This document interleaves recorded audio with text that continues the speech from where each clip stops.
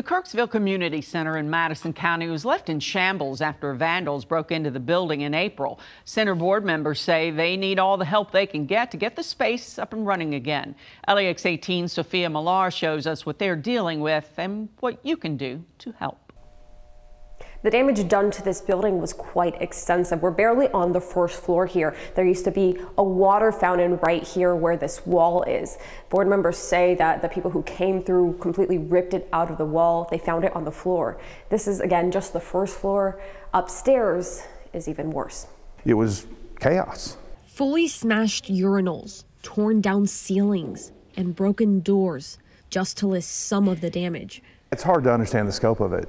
Kirksville Community Center Board President Judd Patterson says not a single room was left untouched by the people who vandalized the building in April.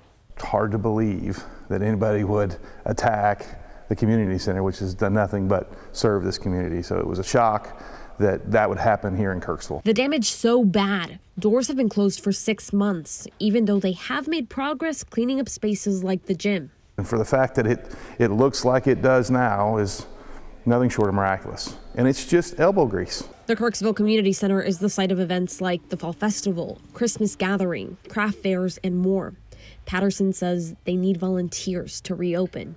Grab a mop, grab a broom, grab a dustpan, help us clean up. They also need donations. It's an old building dating back to 1912.